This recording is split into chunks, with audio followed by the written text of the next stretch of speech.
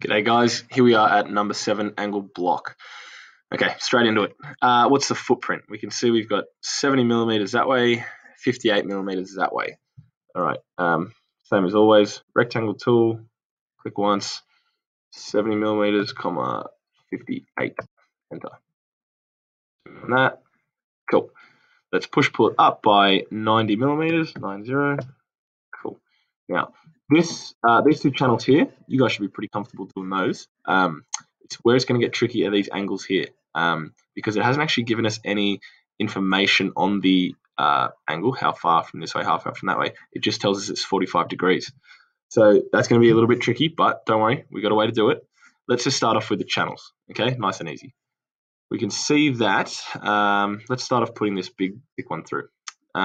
These sides are 15 millimeters each.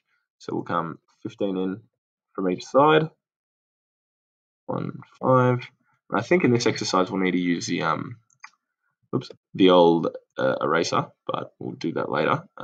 18 down, enter. Now we can just use the rectangle tool, go from there to there. Boom, how good's that? All right, push that one all the way through. That bit's done.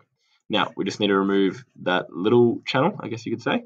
So to do that, the best way to do it might be to go, we can see that's 22 millimeters thick, that's 22 millimeters. So let's put those lines in. 22 millimeters down and 22 millimeters up. Now we can use the pencil tool to just draw a line straight across, make sure it goes green. Pencil tool straight across, make sure it's green. Perfect. See how it's filled in a little thing? If we click and hold the eraser, get rid of those. Now, another little trick is we can see that we need to go 8 millimeters down. So I'll click that one, type in 8, enter.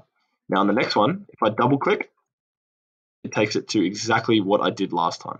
So if you're doing the same or pushing something the same as like doing a few of the same thing, just double click and it will do exactly what you did last time, the exact same distance. Okay, that's the channel sorted. That's pretty easy. Now, this angled part. The only information we have is that it's 45 degrees, the angle, and it's 45 millimeters from that top corner. So what we'll do is we'll put in that 45 millimeters from the top corner, put it in over here, 45, enter. Now, we can go, and we want to go over to our sort of measuring tools section, and just underneath the tape measure is the protractor, okay? If we click on the protractor, there's 2 clicks we need to do. First thing, we need to make sure that the protractor stays green. If I go up here, see how it turns blue? If I try and use that, it's going to draw it on the wrong axis. It's going to draw the line on the blue axis, whereas I want it drawing on this face with the green axis. So you just kind of need to move the mouse around and get it in the right spot. If it's on the blue and you can't get it to go to the green, you can use the arrow keys. So if I press the right arrow, down arrow, left arrow, and just press the arrow keys until you find the one you want, that's another way to get it there. So on the green axis, we're going to click once.